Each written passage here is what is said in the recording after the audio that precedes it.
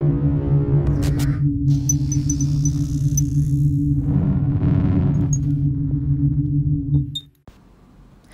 spent the majority of their childhood and teenage years in the public eye. But since their final film, New York Minute, in 2004, Mary-Kate and Ashley Olsen have done a complete 180.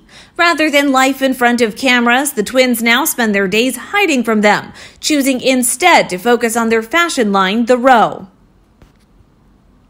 It's been 15 years since the former Full House child stars first launched the luxury label in 2006 with huge success.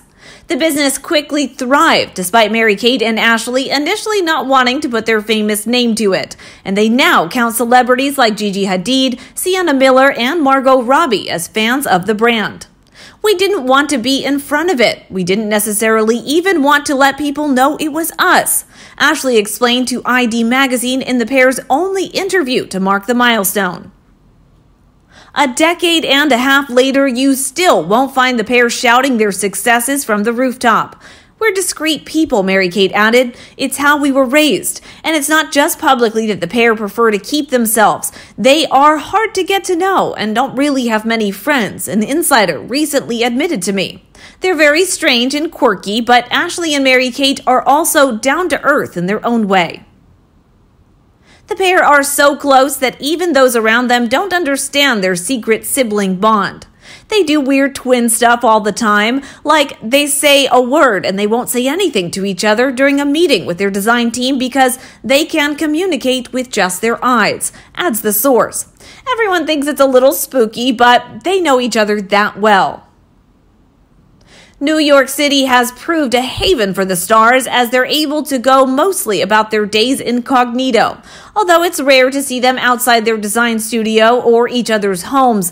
Up until last year, Mary-Kate was living in an $18 million six-floor townhouse in New York City's Turtle Bay, which she shared with her now ex-husband, Oliver Sarkozy. Ashley was over there so much alone with Mary-Kate that they started joking that it was their spinster mansion, Life and Style source shared. Now they've been staying at Ash's Greenwich Village place, and Mary-Kate's given it the same nickname. Ashley has been a rock for her sister since her messy April 2020 split from the French businessman.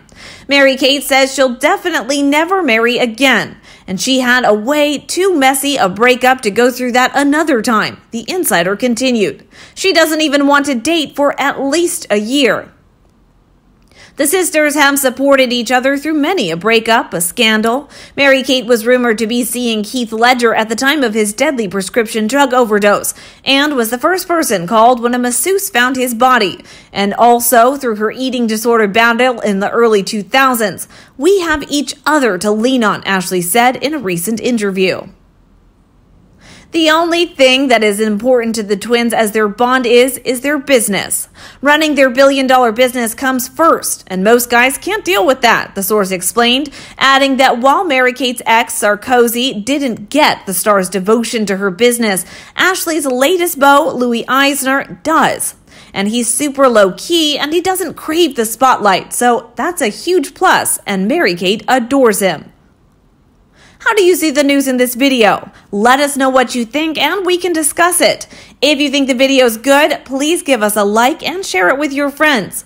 We will constantly update the latest news in the next videos. Please subscribe to the channel so you don't miss it. Thank you and goodbye.